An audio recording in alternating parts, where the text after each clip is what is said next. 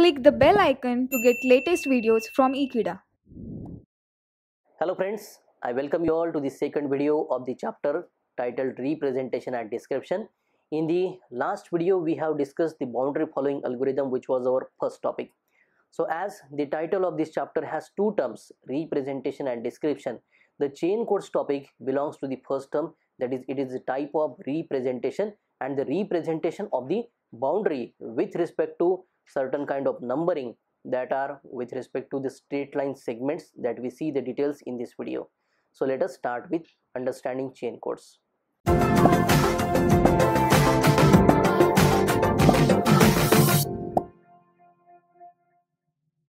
So here we can start with our topic, chain codes.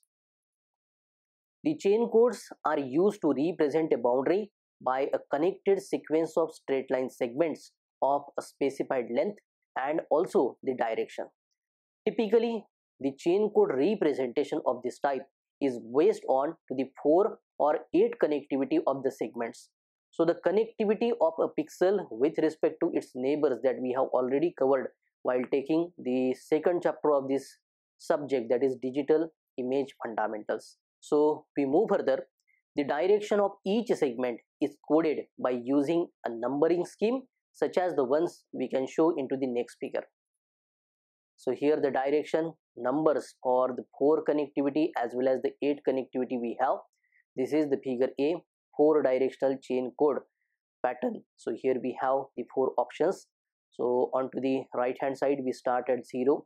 Onto the upper side we have the number 1. Onto the left hand side we have the number 2. And downwards we have the number 3 here. Now with respect to this 4 directional case, here we have more directions available. So here we can call it to be the 8 directional chain code. Again we start at the right hand side horizontally. So it is at 0. Then what used to be 0 and 1, in between we have the option here, that is first direction.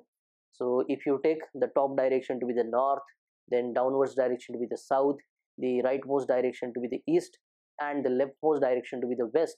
So this is the northeast direction. So that is 1. Then we have second as a direction towards the north, if you can say. Then third between the north and west. Fourth being towards the west, that is the leftmost in having the horizontal orientation. Then fifth is between the west and south, so we can simply say southwest direction, that is 5. And the south direction can be denoted by the number 6 here, that is completely downwards with respect to the pixel location. And the last one we can say southeast, that is the number 7 represented here. So to start at 0 and end at 7, total we have 8 directions. So the examples of 8 directional pattern and the 4 directional pattern we can visualize in this figure. Now the digital images usually are acquired and processed in a grid format with the equal spacing into the x as well as y direction, the two spatial coordinate dimensions. So the chain code, our topic, we can generate by the following a boundary into, let us say, the clockwise direction, or we can also go for the anti-clockwise direction also, but whatever we have selected we should be consistent with that selection. And along with following a boundary, we can be assigning a direction to the segments connecting every pair of the pixels here. So now this method generally is unacceptable for the two principal reasons. The first reason we can give, the resulting chain of codes actually tend to be quite very long. And the second reason is that any small disturbances along the boundary due to the presence of the noise or imperfect segmentation technique, if it is opted onto the original image, causes the changes into the code that may not be related to the shape of the boundary. An approach frequently used is to resample the boundary by selecting the larger grid spacing that can be illustrated into the figure A. Then the boundary is traversed. A boundary point is assigned to each and every node there of the larger grid depending on to the proximity of the original boundary to that particular node, as shown into the next figure B here. So here we visualize both the figures. The captions are here available. digital boundary with resampling grid superimposed. So you can visualize the figure A onto the left hand side. Now this is the figure B onto the right hand side, that is the result of resampling.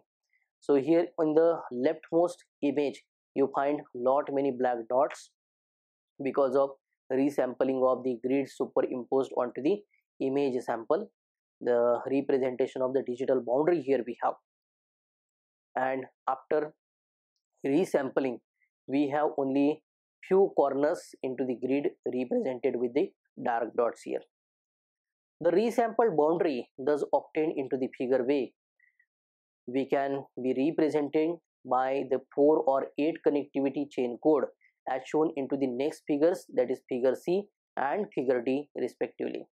The starting point into the next figure C is actually the arbitrary selection at the top left dot, and the boundary is the shortest allowable 4 or 8 connectivity path into the grid of figure B.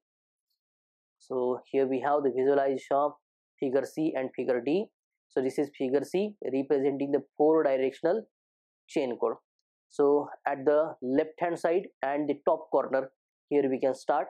Then we have, as per the pattern we have seen for the 4 connectivity, we are going towards the right hand side, hence the first digit into the chain code shall be equal to 0. Then again we have the same direction to follow, so it will be again the second digit to be the 0 again. Then we are going downwards, so we shall be having the representation of this direction by the number 3 here.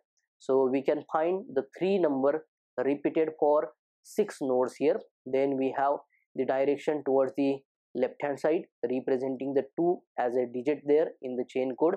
Then again we have 3, then we have 2 times the left direction representing the digit 2, then 1 2 1 1 1 into the upward direction, then 0 1 1 0 1 completes the sequence here, and we come back to the original point here. Now if you take the case of 8 directional chain code, some efforts in representation of the chain code will be minimized here. The representation will be somewhat shorter here. So we again start at the top left corner there, that has this representation and starting with 0 here. So after this 0 we can go with the representation of the digit 7 for this chain code as it is available with the 8 connectivity. Then we have 4 times 6 representing the downward direction. Then we have 5 representing the southwest direction 2 times.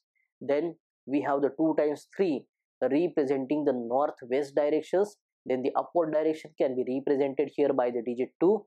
Then we have 1 2 1 2, and we are back to the original position. Now the boundary representation that we have seen into the figure C, hence the chain code we can write as 0 0 3 3 and so on up to we get back to the original place with 0 1 here. And into the right hand side we have seen the figure D, the chain code can be represented as 0 7 6 6, as like we can come back to the original place with 1 2 at last here. So the accuracy of this resulting code representation actually depends onto the spacing of the sampling grid provided earlier. The chain code of the boundary actually depends onto the starting point. So we had selected the starting point at the top left corner as arbitrary manner. Now here we simply treat the chain code as a circular sequence of the directional numbers. We redefine the starting point so that the resulting sequence of number forms an integer of minimum magnitude. We can also normalize for the rotation by using the first difference into the chain code instead of the code itself. Now this difference is obtained by counting the number of directional changes, that is into the counterclockwise direction, that separates 2 adjacent elements of this chain code. Now for instance, we can take the first difference of the 4 directional chain code represented as 101 03322 as 3133030. If we elect to treat the code as a circular sequence, then the first element of the difference is computed by using the transition between the last and the first components of this chain.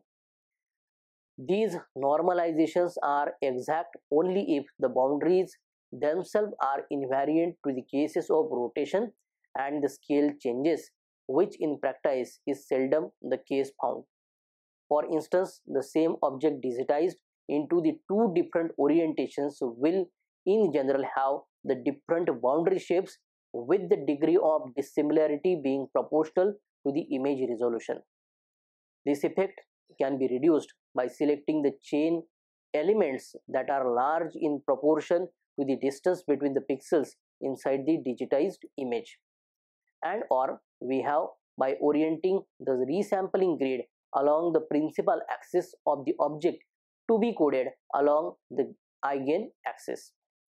So I hope the understanding of this simple representation technique with the help of chain codes is definitely clear to you people. By the next lecture, we shall be addressing the topic boundary approximations using the minimum perimeter polygons. So I'm sure you are definitely getting the knowledge for the subject digital image processing. If you want to have some more information regarding any of the concept or the practical sessions or a practice of miscellaneous problem, you can definitely subscribe to our Ekeeda channel. Thank you.